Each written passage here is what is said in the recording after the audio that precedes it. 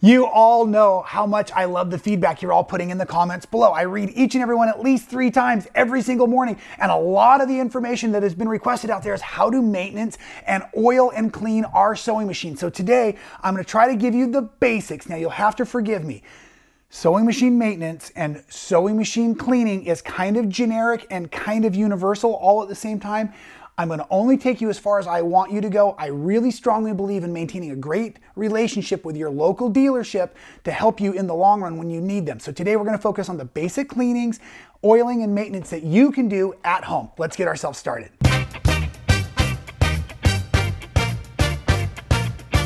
So whenever I'm working on a sewing machine, the first thing I've got is the power is off. We'll be taking the needle out, but the power is off so that I don't get wounded with the needle, right? And we're mostly dusting it first. We do all of our cleaning before we do our oiling. So I like to have these fantastic little lint brushes here. They can be bent if necessary to get into different angles. I like the nice nylon bristles in there. And I'm gonna come through and I'm gonna dust off all of the lint from the top of the machine. I do not use, I never ever use, don't use, I don't like it, the cans of spray air. They build up CO2 and they blast moisture and mud into your machine, okay? So I'm just getting all the surface lint off of here as I work my way through. One of the first things we come to up in this area, and it is quite difficult to see, is our tension discs. And our tension discs will often get a ball of fuzz inside and or a ball of thread. So I've got a quick tip that talks about threading, and I did mention in there, but I'm going to say it again. We always thread and unthread our machine with our presser foot in the up position. So my foot is raised, and what that does is it opens the squeeze of the tension discs themselves. And I also always unthread the machine the same way I threaded it. So I cut here, pull the thread out because it keeps all the lint moving out of the machine. But I do periodically take a pipe cleaner like this, and I go ahead and I wiggle it inside of my tension discs while the presser foot is up so that the discs are open, and I can get any lint or thread balls or whatever out of there. And that's another reason I'm not a big fan of the glazed threads. The glazed threads will build up inside. Now, if you follow me over to my Jane, I have both of these machines here so that you can see the different kinds of setups. The Jane itself has an external tension assembly. So the tension assembly is out here, and I think you'll be able to see a little bit better that when I lift my presser foot, you can actually see those discs opening and closing. And so I'm going to take my pipe cleaner in my threaded motion, and I'm going to go ahead and get in there and clean just like that. You want to be careful. There is a little spring that's called your check spring, and that check spring in there helps keep the slack out of our thread. We do not want to bend or break that check spring. I've got a whole other video on tension. We're going to talk about the check spring more there, so that'll be a link at the end if you want to tune in. So as we're dusting our way down, we're moving all of our lint out. Another place I find a lot of lint builds up is right down here on the needle bar system itself and up in our thread, our needle threaders. So we can get up in there and we can clean all of this out, especially if we've done a lot of applique quilting. We'll get a lot of glue buildup on the back of that needle. Okay, so we're going to bring this around. Now I want to take my presser foot off, and I've got myself a screwdriver here. We're going to take our holder off.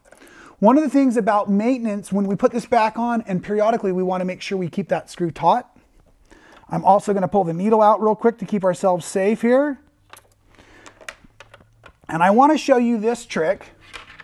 A lot of our machines nowadays, oh, excuse me, I got my oil in the way. A lot of our machines nowadays, they have these beveled screws that hold our stitch plates down. And it's really hard to even get these wonderful little screwdrivers with the wings up inside of here to work. So 10 cents will fix that problem almost every time. Sometimes you have to invest 25 cents if you know what I'm getting to. So you can drop a coin in those screws, and you can use a coin to loosen those screws right up. Right? And I've got myself going here, so let's get this out of the way.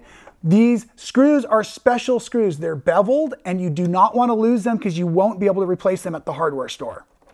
So we're going to take these out here, and then we get to a point where we can loosen them by our fingers.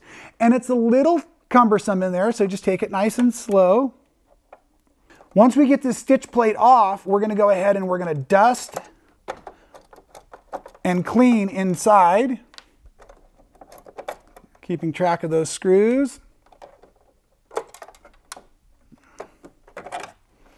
Okay, now, once we get our stitch plate off, there's a couple other things we want to look at. There's always going to be a ton of fuzz in between the feed dogs. So we really want to clean the feed dogs out completely. Talking about maintenance, have you ever had a situation where your stitches just start to seem to get shorter, or no matter if maybe you're not going into reverse very well or your fabric's not feeding very well? If you get too much lint in those feed dogs, the fabric's just not going to feed correctly. So keeping the gums of the feed teeth clean is really important. We're going to take our drop-in bobbin case out. And check this out, this is great. There is so much lint and fuzz in there, and that happens a lot. So as we clean that out, I'm gonna be real gentle as I'm cleaning that. A lot of times we will have, now let me see, I'm gonna point with this red tip. Right inside of this area on some machines, there'll be a little wick that gets oiled often. So make sure if you're dusting that out in there, if there's a little wick that comes out, looks like a long rectangle, maybe 1.5 inches long, you are not losing that wick. You can pull it out and clean it, but do not lose it. It can go right back in. And we're gonna clean everything out of this area as we go. Getting that all nice. So we always dust before we lubricate. And all of that is clean. And the other thing I'm going to do is I'm going to come in here too, and I'm also going to clean the back edge of the bobbin case and the top edge of the bobbin case and get as much fuzz and lint off of there. There's a couple of little pads. Sometimes these bobbin cases here will have little bits of felt on them that helps keep the thread. That's not debris, so we want to leave that there as well, okay? But I'm cleaning all of that out and around. Okay, so now, again, we've got our feed dogs all cleaned out in here, and we've got our bobbin area all cleaned out. And look at all this debris and junk all over the table. I could make myself a small sweater already just from what's in my bobbin case. And like I said, we always want to clean before we oil. And I want to show you there is definitely a difference. Now there is lubricant and there is oil. Let's start with the lubricant because most machines nowadays really don't use this. If you have an old featherweight at home, you are. Lubricant is that white grease, kind of looks like bubble gum you see in gearboxes in the older machines and stuff. So the lubricant is very seldomly used, but the oil itself is used very often. And I know your manufacturers tell you not to oil the machine, and a lot of that I really do agree with.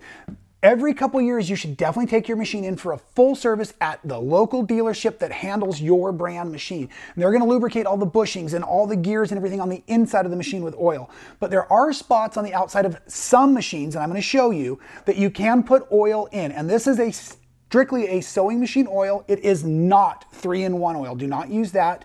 It's crystal clear. If you see, I can show you here. This stuff is really nice and clear. And I love this particular tube because it's got this extra long spout that you can take and you can drop a little bit of oil. Follow me down into the bobbin case area. And there's a little shelf that the bobbin case sits on. And I want to put literally just a drop of oil on that. And that's all I really need to be responsible for on a machine like this. That bobbin case is going to sit on top, and I want to show you how to put this in. There's often some confusion. The bobbin case itself, I think of it like a manta ray. I love the ocean, of course. And so I think of this as the top little parts of the manta ray, and it's going to feed on the feed dogs, so it's going to go straight into the feed dogs. So let me see if I can get this thing in here and get my fingers out of the way so you can see. And I'll have to drop it first and then move my hands because it's just the easiest way to do it. Now, as you can see, there it is. The feed dogs are lined up to the manta, sits straight in there. It's going to have a little bit of movement to it at first until we get the rest of the stitch plate on. But it is now sitting and lubricated, and if you also had that wick down below the bobbin case, you could lubricate that as well. Now, follow me over to the Jane machine, because I've already taken those beveled screws out over here, and I'm going to remove the stitch plate, and I should get that needle out of the way just to be careful. There's a couple of things I want to show you on this machine as well. Okay, of course, there's already fuzz everywhere because I use this for quilting all the time, and it has the removable bobbin. And a lot of machines like this, like the Jane, or there's a Viking and Pfaff Mega Quilters, there's the Juki machines, there's the Brother machines. They're all these kind of straight stitch, side load machines. And the reason I'm pointing them out is they have other spots we're going to be able to oil on them. So for this machine, there's a spot right down here in the hook area, the part that's going to go around the bobbin. So I can put a drop of oil in there, and I'm going to do that real quick while I'm here. Okay, now, the rest of the machine, there's little holes, and if you look in your instruction manual, they're going to show you in the instruction manual under the oiling and maintenance, there's little holes in the top that you can put oil in. Okay, and it's just a drop or two because they feed into a wick system, and so we don't want to overdo that. This is what I really want you to listen to because I clean sewing machines all the time, and I cannot tell you how terrible it is to have oil in the wrong spots. A lot of times I will find a machine like this, our standard home sewing machine, and folks will have put a drop of oil every possible place they think they can, and they really shouldn't. They're putting it in the screw holes, they're putting it in the top covers, and all of that, and it gets all over, and it really can make a big mess, and there's a lot of electronics inside of this machine. That's why I don't want you taking it apart any further. So on a machine like this, you're just gonna have a drop of oil down in the bobbin area. And the older the machines they may have some oiling ports up on the top.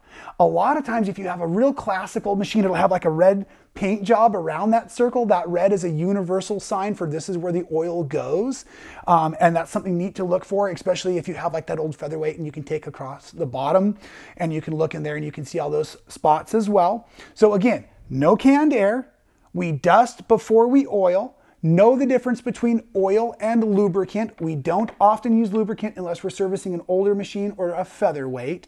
We're using only regular, good, crystal clear oil in the machines. The other thing that you can do so often, of course, other than subscribing to Man Sewing, change your needle. A fresh needle goes a million miles, but only lasts a few good hours of sewing. So keep that in mind while we're dreaming up new ways to maintenance our machines here at Man Sewing.